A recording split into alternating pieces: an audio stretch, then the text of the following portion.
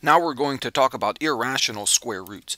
We already talked about rational square roots, and remember this, 4 squared, for example, is 16, so the square root of 16 is plus or minus 4.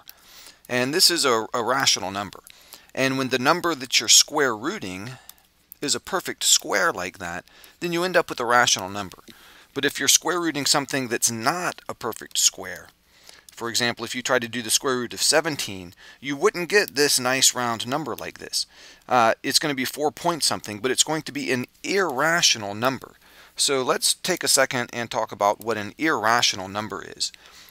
Irrational numbers are numbers that can't be written as a ratio of 2 integers. Remember, a rational number can be written as a ratio, and that's the root of the word rational there. A rational number can be written as a ratio of 2 integers. An irrational number can't be written as a ratio. A good example of an irrational number is the number pi. You've probably seen this before. For example, the area of a circle, the area covered there is equal to pi times the radius squared. And pi, you probably know, is 3.14. But it's only 3.14 approximately. It's really 3.14159265535, and these digits go on and on and on forever, and they never terminate and they never repeat. They go on endlessly. This is an example of a non-terminating, non-repeating decimal. A non-terminating, non-repeating decimal. It's an irrational number, and it shows up whenever we deal with circles. Some people have used fractions, like Archimedes, for example, realized that the number 22/7 is close to pi, but it's only an approximation. You can't make a ratio like that is exactly pi. And you might think, well, don't we have methods for converting decimals into fractions? Couldn't we convert this into a fraction? And we do. We have things like this. Remember, we said, suppose you had the number 0.123 repeating, like that. So it's 0.123123123. Couldn't we convert that decimal to a fraction? And we sure can. You remember the method. We say x equals 0.123 repeating, and then there are 3 digits repeating here, so we multiply by 1,000, and we get 1,000x is 123.123 repeating, and we do 1,000x minus x is equal to this minus this. And we've worked a lot of problems like this before. 123.123 repeating minus 0.123 repeating, and these pieces here get lopped off. And so we're left with 99x is equal to this, and we can just do the algebra and figure out the number for x, a rational number. Well, let's go ahead and do it. In this case, it's 99, sorry, that would be 999x, 1,000x minus x is equal to 123. So x ends up being 123 over 999. And we could simplify that, but the point is we've taken this decimal and written it as a ratio, a rational number. So you think, couldn't we do that with the number pi? Well, no. The reason we can do it with the number 0.123 repeating is because we see 3 digits repeating, so we multiply by 10 to the third, and this little algebraic maneuver works out. These digits never repeat. They go on and on and on. So we can't have any number here to multiply by to use this technique. There are an infinite number of digits after the decimal point here in the number pi.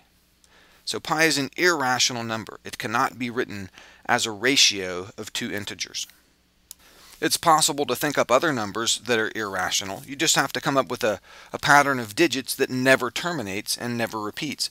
Here's an example. I could say the number a is equal to 0.12, 112, 1112, 11112, and you see a distinct pattern here. And you could use that pattern to continue writing digits forever, and they could never end and never repeat. So that would be a non-terminating, non-repeating decimal. Or you could do something like this: 1.2345678910111121314, and so on. And you can see there's a distinct pattern in the digits here. And again, you could use that pattern to predict the next digit and write as many digits as you wanted. And they would go on forever. They would never end and they would never repeat. So these are irrational numbers.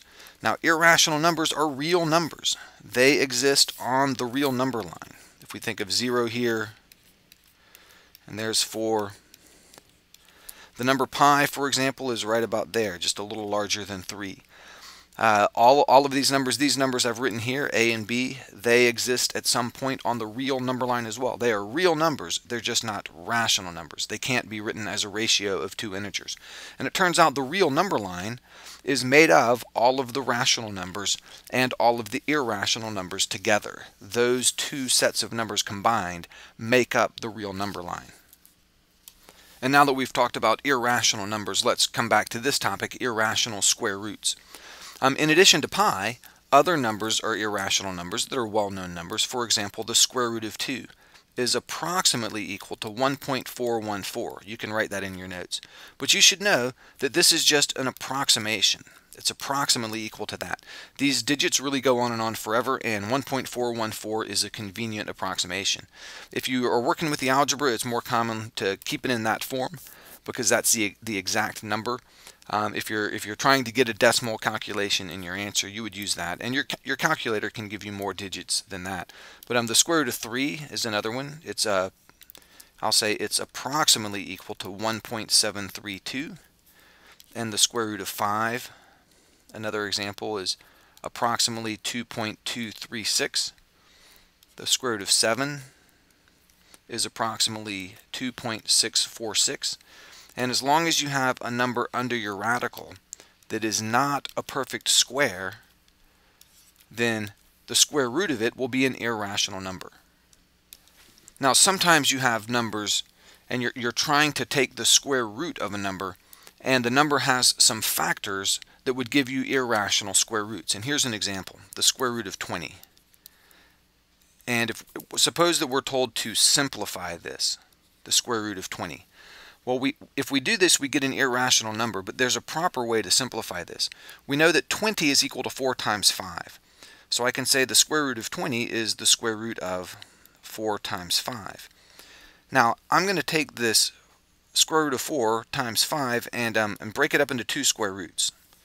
That'll be the square root of 4 times the square root of 5. And the square root of 4, that's simply 2. So this is 2 times the square root of 5. And that's how I would typically write my answer. 2 square root of 20 is equal to 2, and it's often written without the little multiplication symbol there. And it's often read out loud as 2 root 5. And this is considered simplified. The square root of 20 written like that is not considered simplified, even though they're mathematically equivalent. If there are perfect square factors in there, like the 4 right there, you take those perfect square factors out. A lot of times you can take one of these steps and do it in your head. You can just see, okay, I've got a 4 and a 5, and I tend to think of this as the perfect square factor popping out from under the radical. And when it comes out from under the radical, it gets square rooted. So in other words, instead of having the square root of 4 under the radical, we have a 2 out here, outside of the radical. That technique of taking the number, factoring it, and trying to find factors that are perfect squares, and then popping those outside of the radical and square rooting them. That technique is pretty common and becomes pretty easy with practice. And in the next video, we'll go over several examples of doing exactly that.